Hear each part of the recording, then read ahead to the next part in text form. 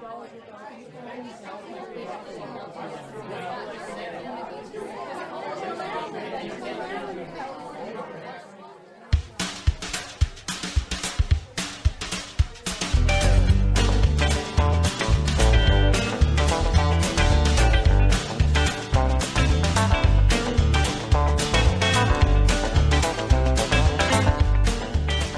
time for the Artist Friends Podcast.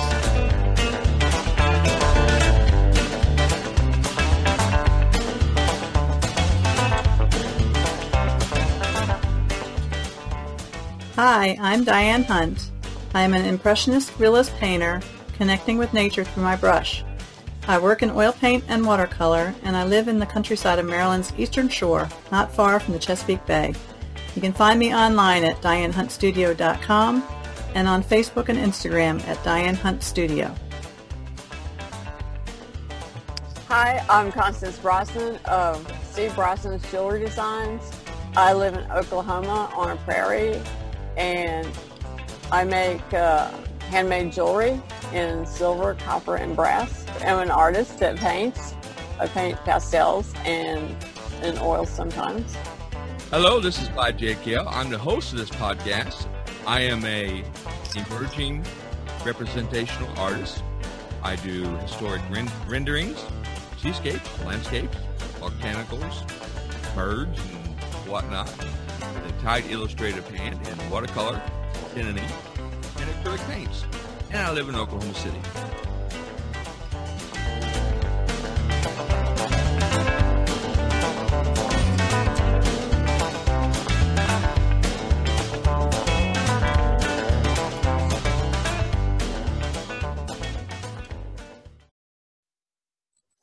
Well, hello, this is Clyde J. Gale, and it is January the 27th, another Monday, the last Monday of the month.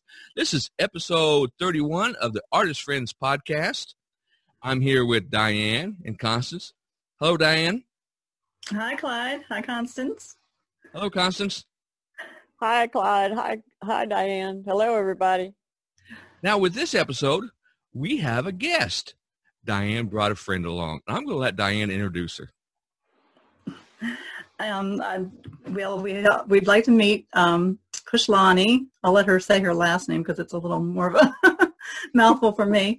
But I met her through another class that I took of artists, and we became good friends, and we've gone on trips together and gotten to know each other a little bit better, and we've kept in contact since the class ended. It's been a while ago, I guess now.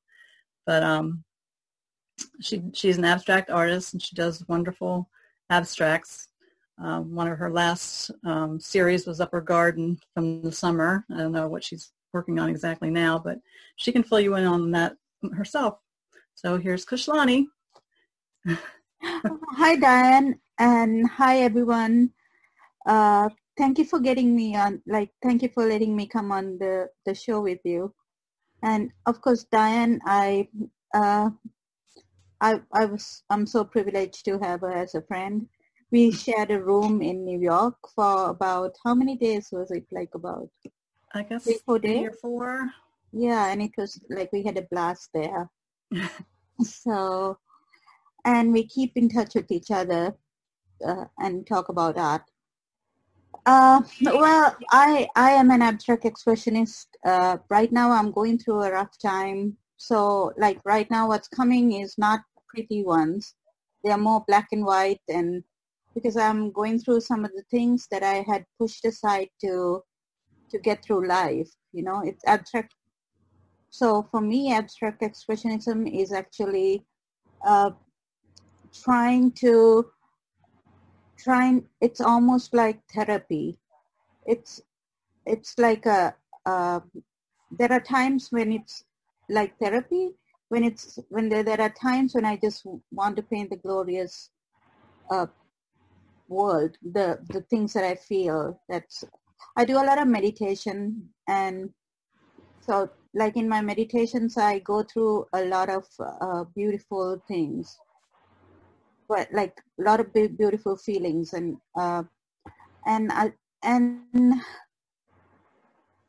basic. So I just want to basically live life fully. Like I want to experience. I'm sorry? No, I said exactly. Yeah. Yeah. Yes. I'm sorry to interrupt you. Go ahead. Oh, that's thank you. It's like I feel like I'm living half of my, like, especially when I'm struggling to get through, like, uh, to do things. I kind of like freeze part of my body, and art lets me lose the expression of creating something. Lets me be more accepting about what I'm like with my whole self. So I think what's coming out is like all the things that I've kind of suppressed. And sometimes like it's just the pretty things. And like then you go through another layer, and then you're back in like another set of things that you've suppressed, and just have to go through that and clear it out. And that, I think, is helpful for other people too, to see that kind of art, because they know like life is not just all beauty. Life is like all of it. So that's what I paint. Okay. And, you were able to explain that so well, because a lot of people, especially when it comes to troubling, difficult moments in their life, they have a hard time verbally expressing it. You did such a good job, really. So Thank you. I'm looking forward to, I hope you're going to, do you have a Facebook account or? I have a LinkedIn right now, and I want to. Okay. I'm not a fan of Facebook right now. I'm on LinkedIn too. Now, do you post your art on LinkedIn? A little bit, but I still have my Instagram account. Okay. And, You're on Instagram? yeah, I have a lot of artwork there. But like, okay. I think I'm going What's to your get, Instagram thing? It's Kushlani _ Jaisingha dot. At Kushlani _ Jaisingha. Okay. We'll get Diane. I'm sure Diane has all that information, right? Yeah, Diane. Yeah. Yeah. We'll get Diane to forward that We to. can type it into chat later or something so Yeah, we can so find it. Okay. Let me see. Yeah, sure. Yeah, in a little sure. bit. Yeah, I know you're getting familiar with the technical, being the first time being on Zoom. It can be a little intimidating, learning how to, to do the chat things and whatnot. But we will definitely, Diane will get that information for you. Do you have a website? I do. Okay. It's kushlanifineart.com. Okay. But what you were talking about, we've discussed that many times. Constance has had some health problems and health issues, and just us meeting, I think, has kind of helped out. At least she says so, right, Constance? Yeah, I mean, I moved to Oklahoma about 4 years ago, and I lost all of my friends when I did that because I had friends, in Alabama, and I used to go to a show on Saturdays and sell work every Saturday. So I lost all of those artist contacts, because I moved, and then a place to sell stuff. But really, I enjoyed the people as much as I did being able to sell the work, so I really missed seeing the people. So meeting once a week like this really helps you, stay in touch with other people, because I live on a prairie in Oklahoma, and it's just, there's nothing. What's interesting, This is great. We know, all the three of us know so much about each other, but I've only met Constance twice in person, where she's had a show here in Oklahoma City, because she lives east of me about 4 hours, I think, right? Maybe. No, it's about an hour and a half, 2 hours at the most, depending on which way you go. And Diane, of course, is way up in Maryland. I've never met Diane in person, but I know if the three of us ever went out somewhere, they would probably kick us out, because we would create such a ruckus. We have so much fun, don't we? Diane, got any questions you want to ask her? The something that you know about Christianity that I'm sorry if I missed your name, please. I am horrible with names. Really. No, I think she did a great job explaining her paintings and how her feelings are come out on the canvas. And a lot of people, I think, have a little bit hard time understanding why artists do abstracts or what it means, or they can't understand. I look at abstract and I said, what? I can't figure it out.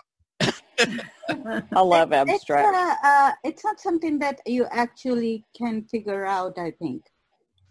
It's more a visceral experience. Mm-hmm. Something like you connect with. It's like you hear a tune and you immediately know you like it or not. Okay. And you don't, like, there's nothing to understand. Yeah, it's like visual music. Yeah, this is like visual music. That's great. I like that. That's a good thing, because we've, in previous episodes, I don't know if you've listened to any of our previous episodes, but we've discussed things like that, and we try not to be repetitive, but sometimes we get in a rut and we end up every other episode talking about the same thing. That's why it's nice to have another person, but the most important thing, the purpose of these meetings, is not so much as to learn something, but just to share our feelings as artists. Because, like, Diane, she's an oil painter, and I used to paint in oils a long, long time ago, but I live in a very small apartment. This is my studio and my apartment. Mm-hmm. If I oil paint, I would intoxicate myself. And Diane said, well, why don't you use walnut oil paint, which I did not even know existed. And she got me all excited about that. So after that podcast, after that meeting, I searched online and read all about it and found the manufacturer for it and everything. And I ended up as a Black Friday sale, I ended up getting a starter kit of oil paint. So sometime when I get ready for it, I'm going to start doing oil paint. Otherwise, I use acrylics and watercolors. But that's because of Diane, just us meeting and talking about it, and everything. And Constance now, she has recently been doing a lot of pastels.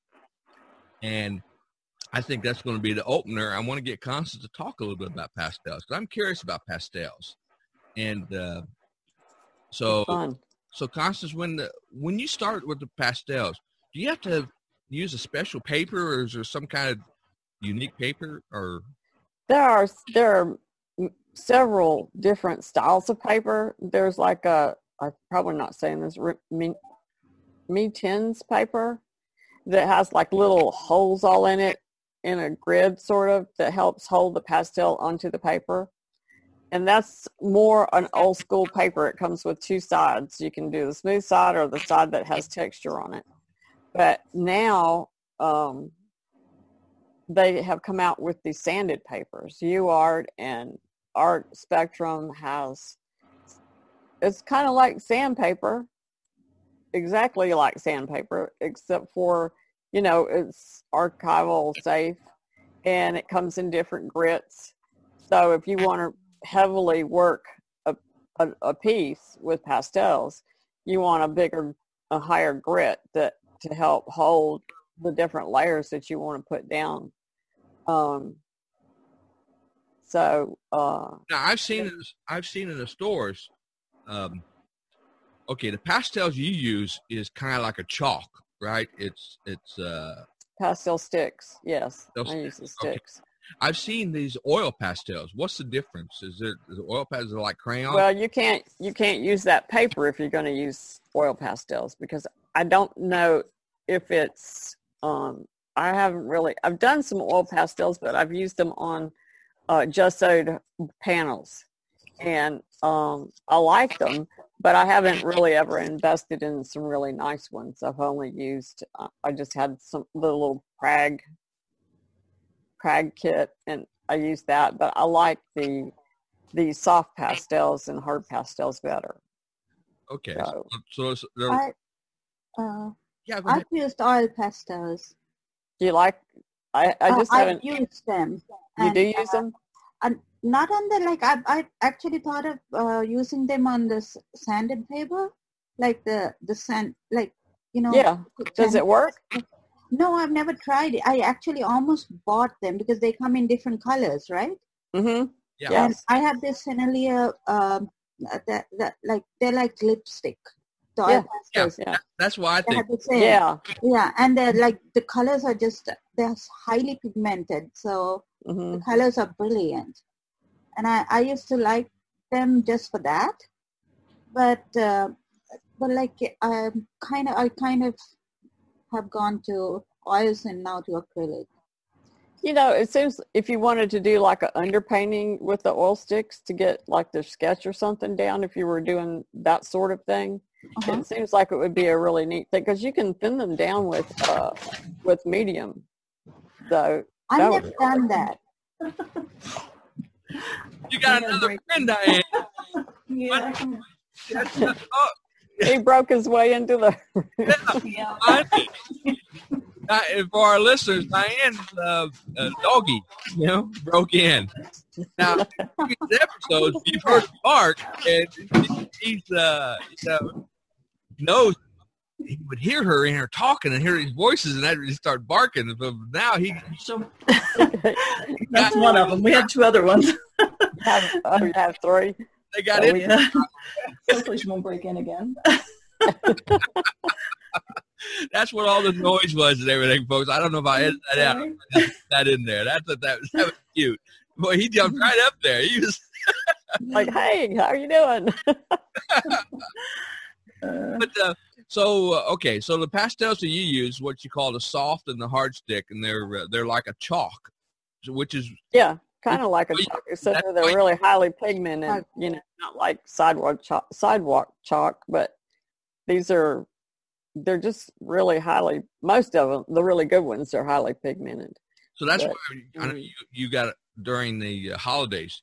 She got really excited. This is something that only artists understand, appreciates it. She got a gift of pastels of all different colors, and she was holding. Well, no, it's the intent. It wasn't all different colors. It was the intense darks. Yeah. Okay. 1 and 2 that Terry Ludwig put out, and his pastels are like really up there on the scale of really nice pastels, and these are super soft pastels. I mean, you hardly have to put a mark on the page in order to get it to leave a mark.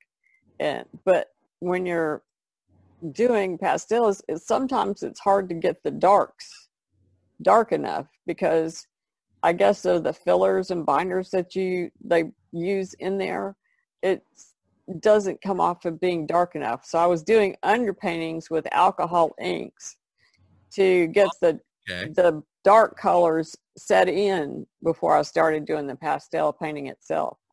But now I have, I still do the underpaintings a lot, but I still I like they're do you really start on do you start on colored papers, different colors? Sometimes they're color paper, but generally if I'm going to do an underpainting, I will use, like, the UArt comes in kind of what looks like sandpaper. It comes in that kind of brown color, and they also they just came out with a black. Black is nice also, because then the colors just pop right off the page, but either. I have seen some colored sandpapery papers. Mm-hmm. All kind. Now, Art Spectrum puts those out. Yeah. Have you tried? Like, if you might be able to find them online. Yeah, I've got very pretty colors. Oh, there you go. Yeah. Okay. Yeah. So this particular pack comes with the cool colors, and then they have one that comes with warm colors, and these are great if you don't want to do an underpainting, or you can still do an underpainting on some of these that are lighter. And I like to do underpainting sometimes, but then there's other times where I like to use just because some of these are actually really cool looking colors, the different colors. I love this one and this one, these two right here. Yeah. And then Art Spectrum also makes a primer that has sanded texture in it, and you can do so you need that texture. you want to. You need that texture to grab the It helps to have that sanded texture okay. to grab the pigments off of the. When a piece is done, do you spray it with any kind of a sealer or varnish or? I used to, but now I've gotten them where I don't. You can frame them so that there's a spacer in between the painting itself and the first mat, so that when the stuff falls, it will go down behind the mat instead of on the mat. Okay. And also, I've gotten a new product. Let me go over here. I got a new product, and it's so that I don't have to use a mat. I can just frame it like an oil painting, but with glass. And there are little spacers that go on the glass, and then you put the painting on. And then you can frame it without. Here, let me show you this one. No. There you go. Remember, this is a recording. Don't get up and walk away. She does that frequently. I would love to see it though. Next week, I'll get it. I'll have it sitting here so you can see it. For Constance, okay, now I edit these podcasts, but we've been getting so good that I've had to do very little editing. But whenever Constance gets up and walks away, remember Diane in the first 2 or 3 episodes? Yeah. Waiting for Constance. Oh, let me show that to you. And then she's talking, and you can barely hear her, and then she comes back. Or she's got something in her drawer, her desk, that she's fiddling around, and you get a little ticking noises, and everything. Yeah, she also does jewelry, so she usually has a lot of bracelets and stuff on. Yeah, I took them off tonight so they wouldn't rattle. I had a pair of eyeglasses chains. I made a series of eyeglass chains. Oh, yeah, I remember that. And I was wearing one of those for a while, and it just rattled until we figured out I had to take that off too. Because I don't have a professional studio here. I do have a very professional mic, and that's about all that, seems to make me sound good. But outside sounds like remember one episode you kept hearing the sound. It was my furnace that kept kicking on. When it was cold. And boy, that was hard to edit that episode. What kind of medium? You say you use acrylic when you create your art, or you draw? Right now, yes, I'm into acrylic now. I do some oils too, because I wanted to. I've used software. It's called cold wax. It's like that stuff's cool. Yeah, it is cool, and because you can kind of make good textures, and like you can embed things on the canvas. Okay. But like I've been off of oils for so long, just the smells didn't agree with me. Yeah, they can be toxic. And that's why. And I use walnut oil and orange oil as solvents. And it still is like the oil paint has the oil paint itself has that smell. Well, what Diane uses and what I'm going to start using is from the M. Graham company. They make the oil paint with walnut oil in the paint. That's. Oh wow, that is so nice. Yes, that's a medium. Yeah. There is no smell, because that's the first thing I did when I got my set. I opened it up, and there is no smell whatsoever. I would love to. Which one is this? M. Graham? Yeah, M. Graham. Yeah, the M. Graham company. And okay, I would like to. If you go to Google and you just search for walnut oil paint, that their website will. Oh, come. I see. Okay. Now they're expensive. Whoa, really expensive, but it's worth the not having to put up with the solvent, because you can use. I was reading on it. You can use the walnut oil as a cleaner to clean your brushes. And of course, if you're going to store your brushes for a while, then you use a solvent to store them. But just in between paintings, the walnut oil will clean the brush out, and then you use what's called a walnut alkyd.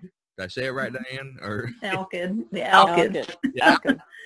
Walnut alkyd, and that you can use that for like a thinner to, like what you would normally use turpentine. In this case, you're using that instead, and it's really, I haven't done it yet, used them yet, but I'm excited and everything, and that's what Diane does. She told me all the cost. They're not terribly expensive. I mean, they're comparable to other high quality paints as far as the costs go. Yeah, I'll have to slowly. They're not terribly expensive. I've used orange oil that you can get in a gallon, and just to wash the brushes. But some people just dislike the orange oil completely because it smells like orange.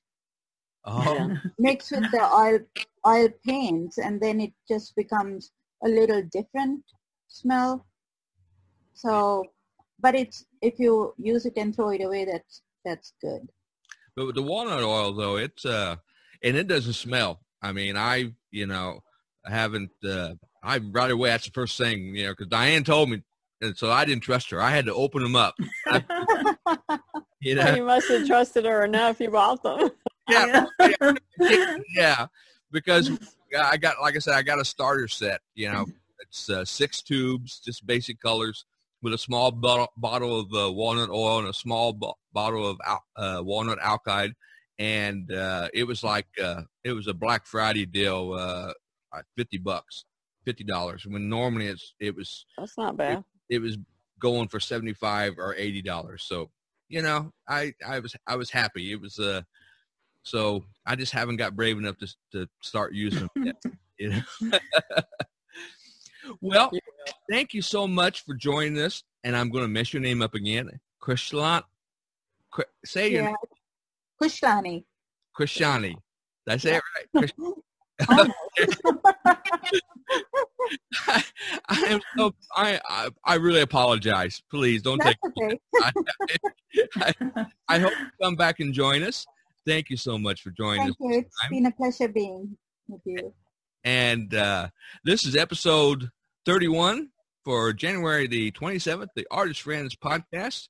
And I've been here with my artist friends and my new artist friend, Krishlani, and with Diane and Constance. Good night, Diane. Good night, Constance. Good night. Good night, you guys. Good night. Good night. Good night, Krishlani. Good night.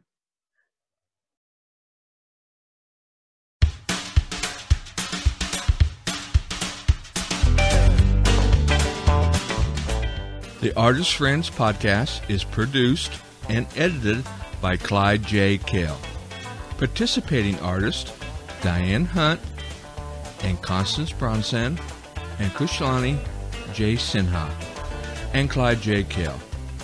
You can find more information about Diane Hunt, www.dianehuntstudio.com, Constance Bronson, www.etsy.com/shop/CBROSNANS. Krishlani Jasinha, www.KUSHLANIFineArt.com. Clyde J. Kell, www.cjkellartworks.com. If you would like to participate or appear as a guest on the Artist Friends podcast, please email cjkel@mystery-otr.com. This podcast is issued under the Creative Commons license.